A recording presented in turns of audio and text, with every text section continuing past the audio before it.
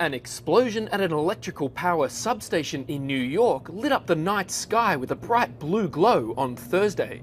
Officials said nobody was injured in the fire that happened at a transformer run by Con Edison in Queens.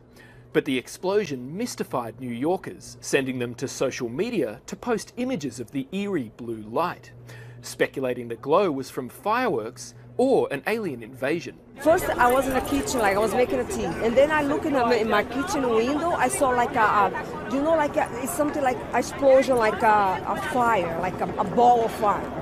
Boom, and one boom, and then boom, boom, boom, boom, boom, like one after another. And then I said to my husband, we are being attacked. This is a terrorist attack.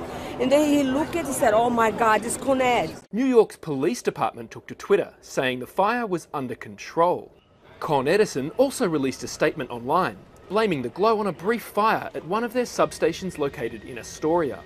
The company said all power lines servicing the area were in service and the electricity system was stable. Con Edison said the cause of the incident was being investigated. There was also a power outage at LaGuardia Airport on Thursday. That's also located in Queens. The airport outage caused some flight cancellations, but it wasn't immediately clear if the two events were related. New York City Mayor Bill de Blasio said power was returning at the airport, but that some travellers could expect delays.